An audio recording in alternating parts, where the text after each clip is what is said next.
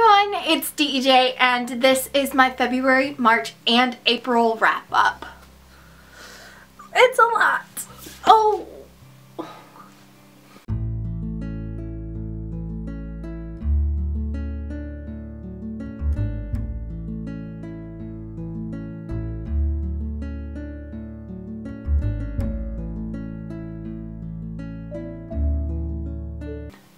So in the month of February as well as in March, I only read one book each for each month.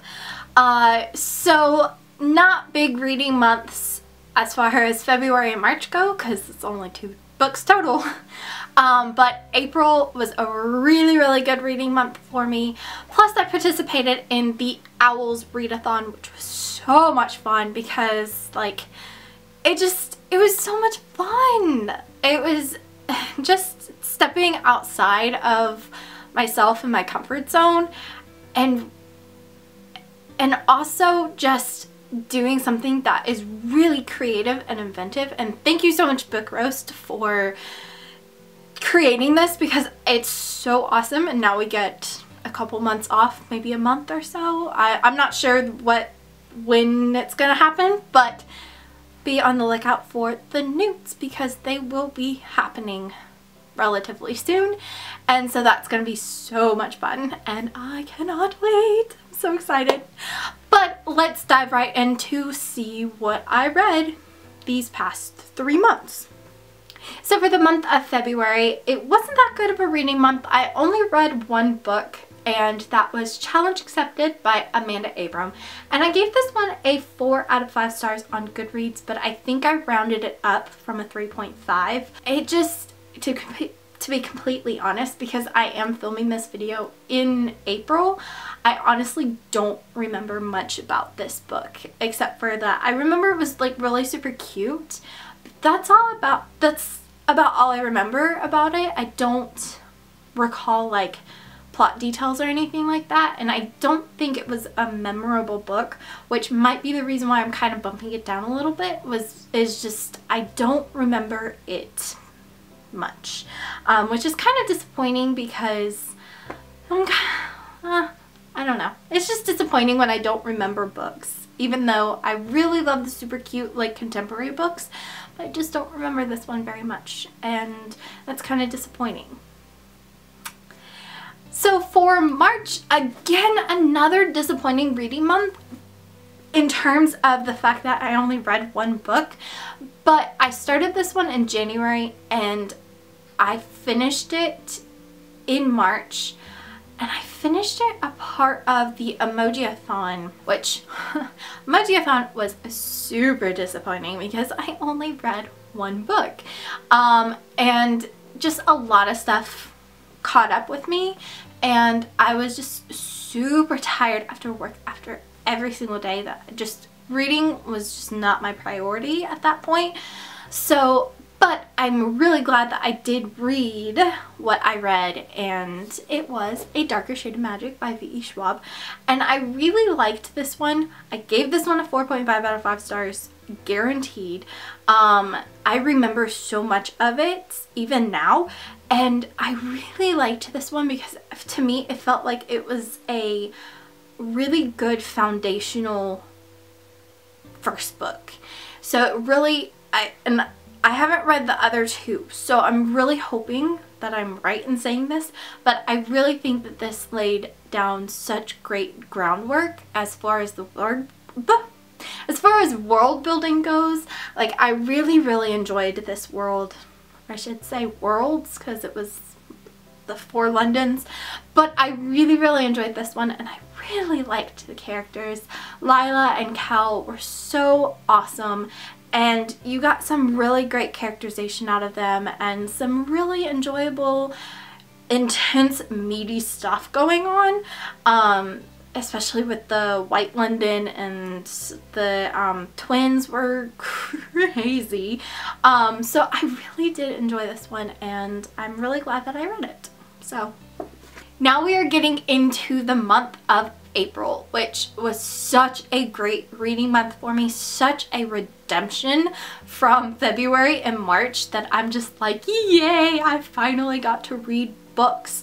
And so this was really, really fun because it was also the month with the Owls Readathon, I should say, and this was so much fun. But before we get into the Owls Readathon, I did read one book before. I finished it on April 1st, so I did read it before the Owlsathon and Owls Readathon, and that was The Chaos of Standing Still by Jessica Brody. This one, I wanted this one so much, and I'm so glad that I did get it when I got it.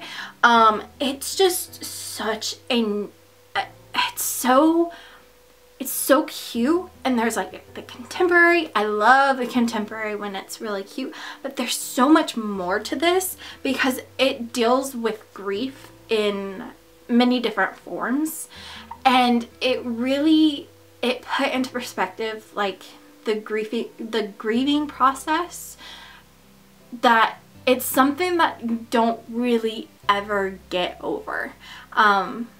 It's something that, yes, therapy and everything and seeing somebody who wants to help you is definitely a step in the right direction, but at the same time it's such an interesting take on grief, and the fact that they're not saying that meeting a boy is going to help you get over your grief. It's saying meeting a friend will help you in the process. So I really liked how Rin was just like, I go to these therapy sessions, but I'm not gonna reveal everything because this is dumb. I don't want to get over the fact that they say I'm going through survivor's grief. Like, well, duh. Like, so it's just, it's a really, really nice take on grief and that process, and how, yes, meeting somebody, specifically a girl meeting a boy or boy meeting a girl, helps in that process, but it's not the defining of, oh, I meet a boy, I'm gonna suddenly get over that my best friend's dead. Like, that's not how that works. That's not how humans work. So this is such a great characterization of grief in a human being. There's a grieving process that everybody has to go through, and there's some people who are never really ever gonna get over their grief. And that's okay, because they make strides towards not getting over the grief, but processing it and saying, you know what, I'm going to see the grief and take it for what it's worth and move on with my life, because I need to not stand still, because I need to move. I need to get on that moving sidewalk and move. Like, I can't just stand still, and that's not how life works. And so I was really, really thrilled with this one, because this was my first Jessica Brody book, and I have a couple of hers, and I'm really, really excited about reading her stuff, because I really enjoyed this one, and her other books sound super, super adorable. So I really am glad I started with this one, because it's such a pretty cover too. So I'm really excited, and I gave this one a 4.5 out of 5 stars. Hi everyone, so sorry that's kind of weird transition here. So as I'm editing this video, I'm realizing that it is really long. It is verging on like 44 minutes, and that to me is like really, really long. So I decided to split this up into 2 different videos, and because I was not planning on this being split up while I was filming the videos, I have no kind of outro of this one. So so I do apologize about the weird transition here, but yeah, so this is part 1 of the wrap up.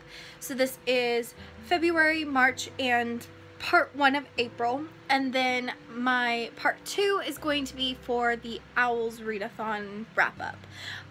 So I do apologize again because it's kind of weird, and I know, and I apologize so profusely, but I figure that this weird kind of transition would be better than you sitting through 45 minutes of me trying to explain books. So there is a part 2 that is going to be followed by this part, and yeah, so that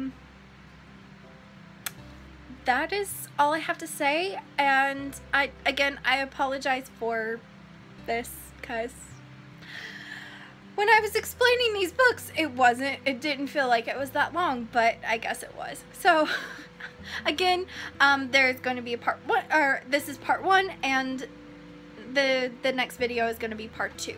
So hopefully that can come across in the my description box, but if it's not, I do apologize again. And so yeah, so don't forget to like this video and comment down below and let me know about the books you read in February and March, even though it's May. And yeah, so don't forget to subscribe to my video. You can hit the button that is right up there. You can also check out my latest video, and also all of my other wrap-up videos, plus the part 2 of this part 1. So thank you guys so much for watching, and as always, until next time, happy reading. Bye guys.